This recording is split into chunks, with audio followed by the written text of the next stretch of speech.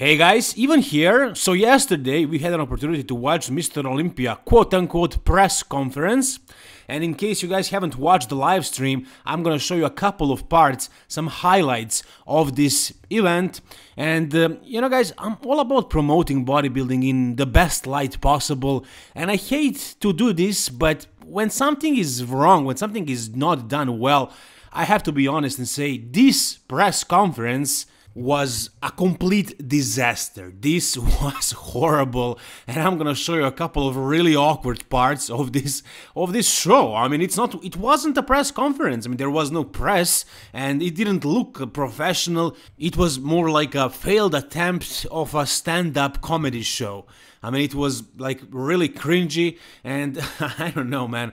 I'm gonna show you a couple of parts which I found to be kind of interesting, but overall it was a complete disaster. So I'm gonna show you which parts were really funny, really awkward. So I hope all this negative feedback that these guys are receiving is going to make them go back to the original setup of the press conference, because this just doesn't work. It doesn't make any sense, and the way they chose who's gonna be there and who's not also didn't make sense plenty of times. So like overall it was not good. It was pretty bad. Us hardcore bodybuilding fans, we just want to see these guys a little bit, we want to hear them say a few words. We don't really ask for too much. This is probably enough for us, but if somebody was new in this sport and watched this press conference, they would be really turned off. So the first interview was of the Mr. Olympia champion, Big Ramy. So I'll show you him first, and don't worry, I'm not gonna show you too much of him. I don't want to torture you, because to be honest, listening to Big Ramy it's a torture, really. I know he's trying hard and English is not his native language, but it's not easy to listen to him, let's be honest. Check it out. We had a hard time last 2 years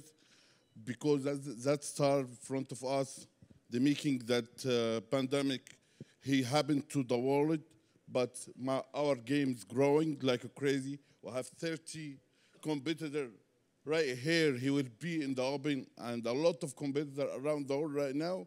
We are growing like crazy. Even the world is back a little bit, but the game he back strong. So that was Big Ramy. I know I'm being harsh, but let's be honest, guys. I'm sure you agree with me.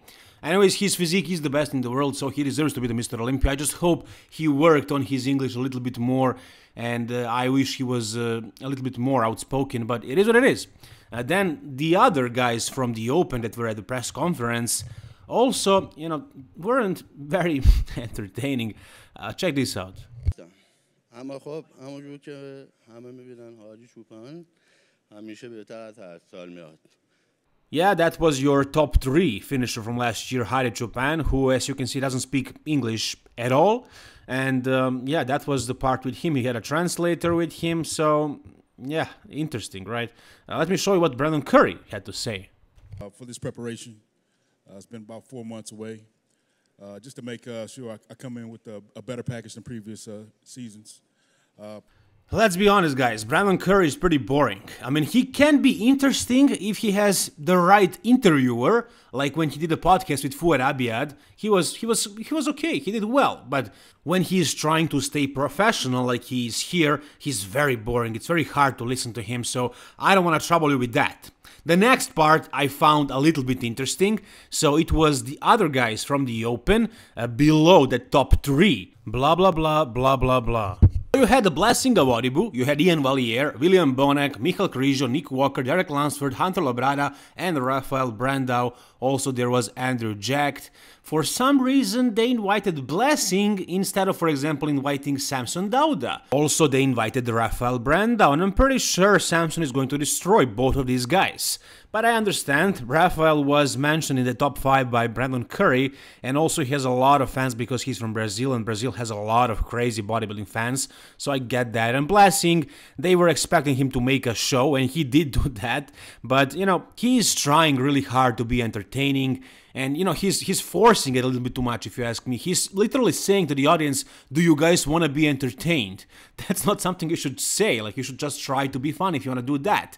And, you know, he's kind of funny. He's trying hard. I like that. I respect that. But really, he's not in the consideration for being one of the top guys. So, you know, even though he's funny, he's trying to be funny, I don't think he should be up there, really. I would like to see an honest conversation between Nick and Hunter, between Andrew Jack and Krizo. Like, these guys that are really, really good bodybuilders, I would like to hear them speak. I don't want to watch stand-up comedy. I mean, a failed attempt of stand-up comedy. So first I want to show you a little clip of Hunter Labrada and Nick Walker back and forth, because these guys are actual competitors. They were 4th and 5th last year. So these guys are actual rivals. And Bob Cicarillo asked Hunter Labrada, what does he think what people are saying about he was not supposed to be 4th and Nick was supposed to beat him last year? Bob asked him that. He asked him, was he supposed to place higher? And he also asked Nick Walker the same question. Let me show you.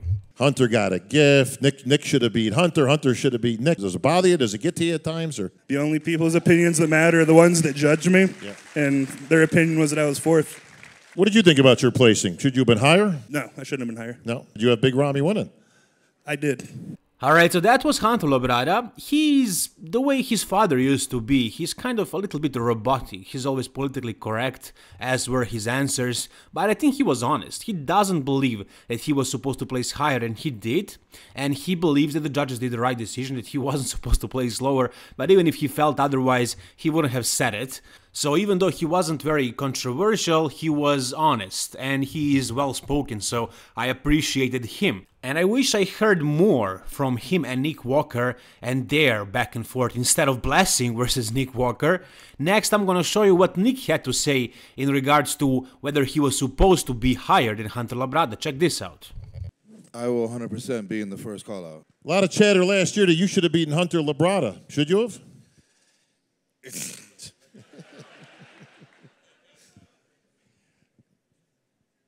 Just a moment, I had to pause here. I don't know what this glitch was in Nick Walker's head. He's usually very outspoken, kind of. He does all these podcasts and stuff like that. But something happened to him here for a second. He was nervous or shy. It can happen to everybody. I don't want to make fun of him, but you know, it was kind of an awkward moment, so I had to pause here. But let's continue. The things that he said after this moment were pretty interesting. Oh, now you're shy after all this whole year of stuff online? And I do think I should have beat Hunter. Alright, so that was all the back and forth that we got from Hunter and Nick. Unfortunately, that was all. I wish there was a little bit more of that, but it is what it is. And here in this photo you can see what I was telling you about Hunter's skeletal proportions. So his head, his skull is enormous. It's much bigger than everybody else. Like you can see right here in comparison to Nick, how much smaller Nick's head is compared to Hunter. And that's why Hunter seems much smaller in his individual photos, but on stage, he is an actual mass monster. Also, have you noticed that Hunter's eyes were kind of closed? A little bit too much these past few days in all these photos. Maybe he did a little Botox before he went to the Mr. Olympia. It kind of looks like that. He kind of looks like he just woke up from an afternoon nap and he slept for 3 hours with his face facing the pillow. So, I don't know what happened. I'm guessing it was just a Botox.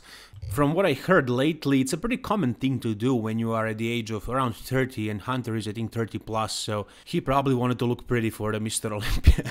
We are going off the topic here. I just had to mention this because I really noticed this many times.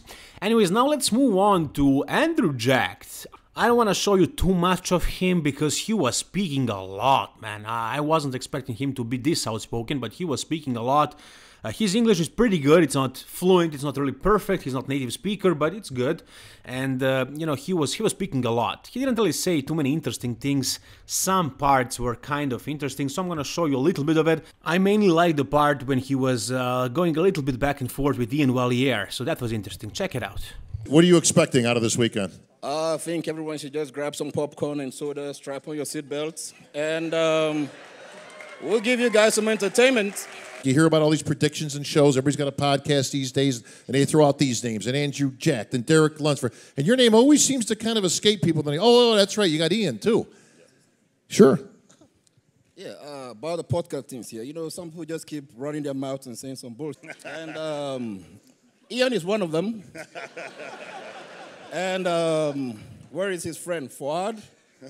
It's one of them. And they said too many things about me before the Texas Pro. And what happened? Well, they ate the words, innit?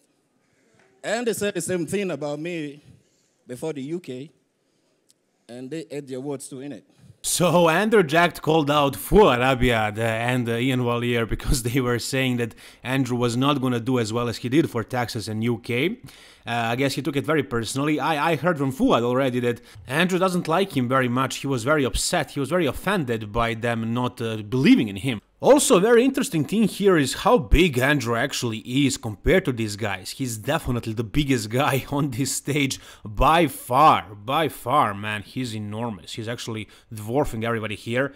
And so at this point, I feel like Andrew is going to place higher than I originally thought. Anyways, after Andrew's little speech, Ian Valier had the opportunity to talk. So let's check him out. Let's hear what he had to say. Ian. Yes, sir. This guy's bringing a strong game, man. He's bigger than life. He is jacked. He's won 3. But you're no slouch yourself, my friend. You were in the Olympia last year. He wasn't. Yep. I've been here. I'm battle-tested for sure. Yep. No, you're not shy either when it comes to the battle of the podcast and putting your feelings out there and stuff. So what do you think about all that stuff, Ian? I think it's my opinion, and I give it straight up how it is. If you like it, you like it. If you don't, you don't. And that's kind of how it is. All right, so where's Andrew going to place in this show? We'll find out tomorrow. Where do you think he's going to? Is he going to be standing next to you at any time? We'll find out tomorrow. No, man. Come on, no. Hell no. Come on. Let's be honest. If you want to peel it down right now and show, I'll give you my assessment. No. You show me right now, I'll tell you where I think you'll place. That went pretty well. That was entertaining, at least to me, because Ian is very outspoken. He is very blunt and honest, and he actually speaks his mind. So that was it as far as this part. Andrew Jack didn't want to strip down and show his physique on stage, even though Bonac tried to help him. But no, that didn't happen. Mikhail Krizo did take his shirt off. You're gonna see that in a moment. Before we get to that, let me show you a little part when Nick Walker and Blessing Avadibu had their own stand-up bit. Let me show you. Break. We've gone finished business, my guy. Did you say brick? Look at the guy. There is no business to be finished. You talking? I don't talk to people in the third call-outs. You talking? Hey, listen. Hang on, he's got... Listen. You can say all you want. You can say all you want. What I'm about to say is... Well, that's why you talk too much, because you won't ever beat me. Listen. You've never stood next to my best. Friday night, it's going to happen. Friday night, I'll break you down. Saturday, your head is getting decapitated, my guy. With legs like that, you'll break yourself down. Well, hang on a second. Hang on. I gotta say, I love this. I love this. As you guys know, I have Nick Walker winning this show, the Mr. Olympia, and I'm not a big fan of Blessing Avadibu or his personality. I mean, the one that he's trying to portray on social media. When I watched his interview with Fouad Abiad, where he was honest and when he was actually himself, I like that. But his personality on IG, his role that he's playing, this boogeyman or whatever, I don't like that. It's kind of, a failed attempt of a rivalry. These guys are not actual rivals. Hunter and Nick, they are rivals. Big Ram and Brandon Curry, those are actual rivals. But, Blessing is actually in third call out, so what Nick had to say to him was pretty harsh. He actually put him down quite a bit by saying, I don't speak to guys in the third call out, and also by saying you're gonna break yourself with those legs. So he basically told him he has small legs. And even though it's not real, their rivalry, it's still entertaining to hear this kind of stuff, this kind of banter. I just wish it was happening between some guys who are actual rivals, but if nobody else is gonna do it, Blessing has to do it. So I hope Blessing is gonna get to that level to be an actual threat to Nick Walker, and then it's gonna be more entertaining. Also, we had an appearance of Rafael Brandão. Check this out. Results, and see Rafael Brandão coming from Brazil and boom, kick the ass. That was hilarious, right? Not really. And then we get Mikhail Krizo just showing up right there and stripping off his clothes and showing us his physique. And he's a big guy, man. He's a big guy. He's really big. He's comparable to Andrew Jack as far as his conditioning. I don't know. He doesn't seem like he's going to be absolutely peeled. But, he looks good. He looks good. In his story recently, he said that he's going to be happy if he's top 15. He did not say that he wants to be top 10 or top 5 or whatever. He's happy with top 15, but I feel like he's going to place higher than that because of his size, because of his freaky proportions and shape and structure. Maybe his conditioning is not going to be incredible as it seemed in those photos, but I still feel like he's going to be in that top 10. We'll see. soon enough. Now, get ready for the worst part of this press conference, the most awkward part of the entire thing. This was just a super awkward moment when these guys mistakenly interrupted Classic Physique guys. They were on stage literally for like 5 minutes, and you know, those guys are pretty interesting. Unfortunately, for some reason, there was no Urs Kalecinski or Mondino. There was just Brian, who is not going to be in top 5 this year, I believe, Terence and Chris Bumstead, and they were on that stage for like a few minutes, and then right in the middle of, I think, Chris speaking, loud music started, and they started announcing these wheelchair guys. So one entered the stage, and Classic guys were like, what is this? Are we going to have a press conference together with them? But then they invited another one, and they started interviewing them, and the Classic guys just slowly walked away very awkwardly. You could see in their faces they were so confused, as they should be, as I was. I don't know what this was. I'm going to show you in a second. I mean, there were all categories in this press conference. I don't want to show you bikini. I mean, I love bikini. My girlfriend competes in bikini. When I go to shows physically, I always watch bikini, but I don't want to watch the Mr. Olympia stage. I don't care about the press conference, listening to those girls, or all other divisions. Like, the most popular divisions are Mr. Olympia, Open, Classic Physique, and then maybe 212, and that's it. All other categories are not very popular. People that are coming to watch those categories are mainly family and friends from the competitors. Like, there are no bodybuilding shows held because of those guys. They are held because of Open and Classic Physique guys. That's right. Classic Physique guys did not receive respect that they deserve. They were on stage for a few minutes and they interrupted them, and that was it. They had like the shortest amount of time during this quote-unquote press conference, and I didn't like that at all. That was a huge mistake by the organizers. They probably thought there wasn't enough time, so they cut them short. Very, very stupid. I don't like this. That's why I had to call out this press conference as horrible disaster. Let me show you this. This was so awkward, man. Back then. Oh, he said the first time ever did a classic. This is literally how it was. Brian was speaking and the music just started, and they started announcing these wheelchair guys. Brian still tried speaking, but they couldn't hear him because of the music, and it was so awkward. Please welcome to the stage. Check these guys out. They're looking, look at their face, look at Brian's face. They don't know what is happening. Like, what's this gonna be? 2 categories together? Look at Bob Cicarillo's face. He's also very much confused. Look at him. What is this? What is happening? And now they're applauding. Bob is really confused. And so, but these guys, wheelchair guys, they didn't feel confused. They just entered the stage, said hello, everybody with big smiles on their face, and they just owned this stage. So they basically, look at Chris. Then the other guy came, and Terence was laughing. He was also confused. Chris was just like, okay, we're gonna just go, okay. What are we supposed to do now? Well, they just said hi and they just slowly walked away awkwardly. What else could have they done? I mean, they were so confused, as was everybody. And that's how Classic Physique part of the press conference ended, very abruptly and strangely, awkwardly. So again, the entire press conference was a complete disaster. I hope the guys that need to hear this will hear this, not just from me, but other channels, other analysts, commentators, whatever you want to call us.